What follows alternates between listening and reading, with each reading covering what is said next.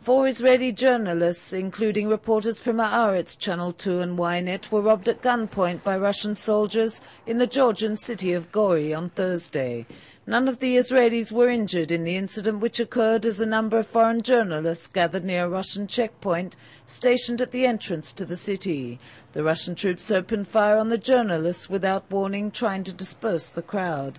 Meanwhile, a Russian soldier armed with a Kalashnikov approached the vehicle in which the Israeli journalists were travelling. He pointed his weapon at the Ynet reporter and demanded the keys to the car, shot towards the journalist's foot and then fled.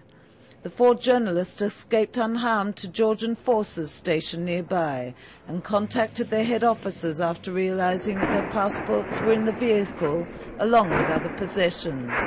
Close to 20 minutes later, their car was returned to them with all their possessions intact. Meanwhile, Russian troops deployed in Gori declared they have no intention of leaving the city.